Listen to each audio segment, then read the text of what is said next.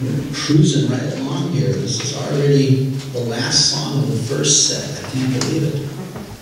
This is another one of those songs that wasn't really folk music, but it was one of those songs that came by. By the way, on that Lullaby of the Leaves,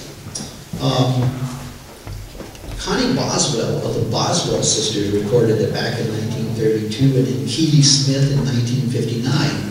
But if you want to look it up on the internet, you can find that Lullaby of the Leaves recorded by Ella Fitzgerald in 1964. So it's kind of an interesting thing that some of these great artists did that music. This one is written in a style that was known in World War II as jump blues. And it spent 18 weeks as the #1 on the R&B charts. Now that's not rock and bop, it was rhythm and blues on the charts for rhythm and blues. It was 18 weeks as the #1 song in the country. It was performed first by a guy named Louis Jordan, and then by the Andrews Sisters, among others. The interesting thing about this song is that the two lead lyricists and composers of this song were a guy named Von Horton and his compatriot Denver Darling. And they were bluegrass players. They were like famous in bluegrass. They didn't like write this other kind of music. And so there was really a big departure for them. And Von Horton wrote a song which we used to sing. It was my sister's favorite song when we were in the car. And some of you may remember, you know, da-da-dum-dum-dum-dee-dum, it gives me a thrill to wake up in the morning out of Mockingbird Hill, you know. So this is like the kind of stuff that Von Horton and Denver Darling used to write. And they teamed up with a guy who named Milt Gabler. And Milt Gabler later was famous because he also wrote Rock Around the Clock for Bill Haley.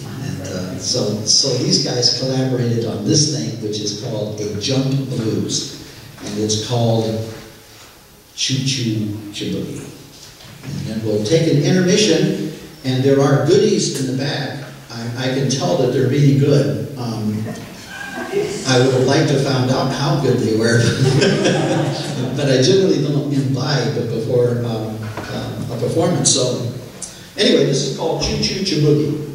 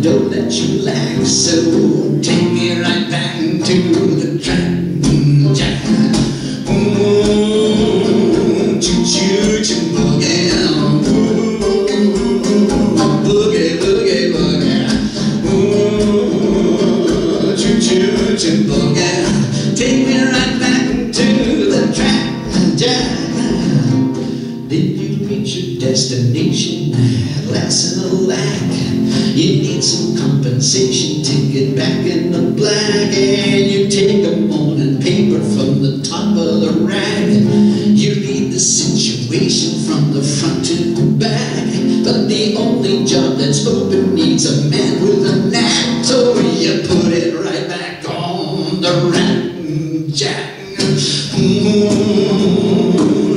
choo choo boogie. Boogie, boogie, boogie. Choo choo choo boogie. Take me right back to the track, Jack. Well, I'm gonna settle down beside the railroad track and live the life of Riley in a broken down shack.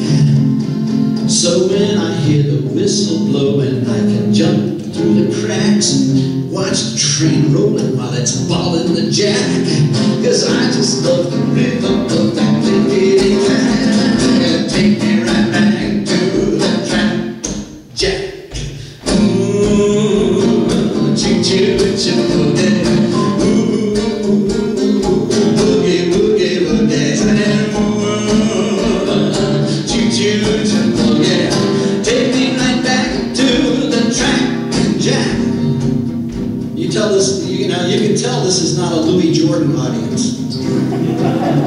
You know, this is an Episcopal Church. Because I see some heads going like this, you know. But I don't see anybody saying, hallelujah, brother Jimbo. Say, choo choo choo boogie, say, boogie boogie boogie, say, hallelujah. Take me right back to the track, Jack.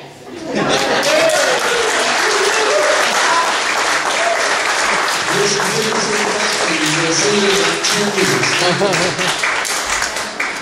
weeks.